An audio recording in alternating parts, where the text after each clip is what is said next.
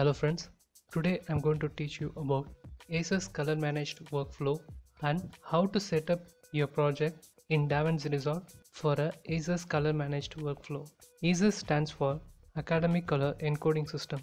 ACES began by the same group that the academy that bought you the Oscars has a way to create a consistent way for companies across the motion picture industry to deal with the colors. The easiest way to think about ACES is to sort of break it down into two different categories, that is ACES the system and then the ACES color space.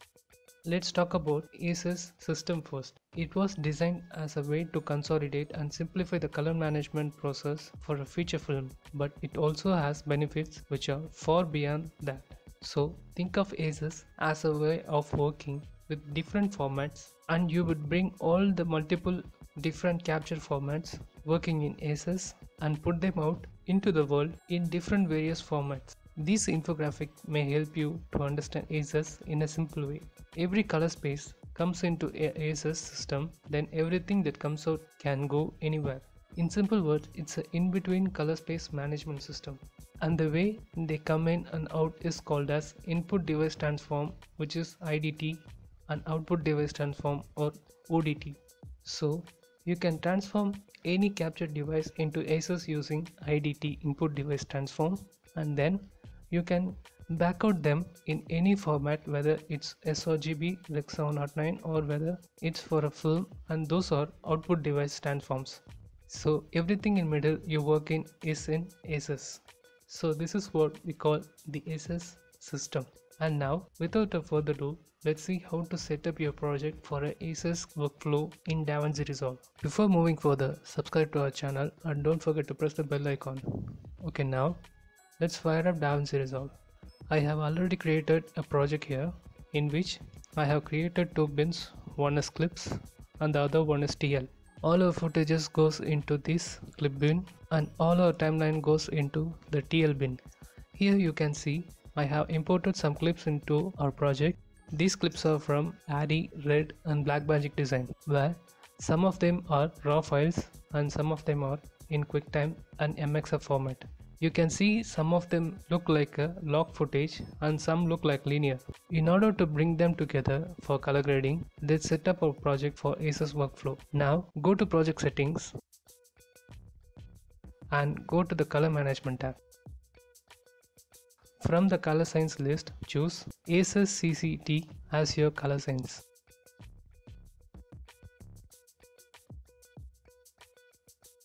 Make sure that the ACES version is set to ACES 1.1. Here you can see ACES input device transform. I am going to leave it as no input device transform as we are working on different camera formats. In the output device transform, I am going to set this to sRGB since I am working this for a YouTube format. You can change this to whatever color space you want depending on your output color space requirement. Now click cancel and close the window. Now in the media page, you can see that the raw footages are colored properly while the QuickTime and MXF clips still look like a log file.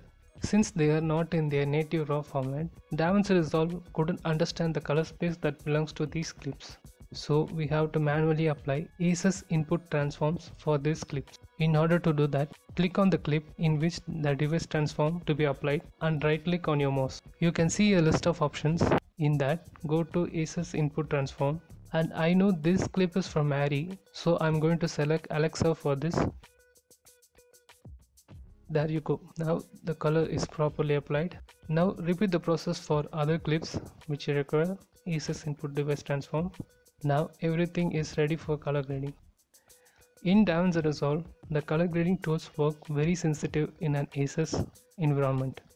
So I'm going to make a separate video on how to color correct and color grade in an ACES environment using DAVINCI Resolve. To watch that, subscribe to our channel and don't forget to press the bell icon, and please let us know your opinion in the comment box below. See you in the next video.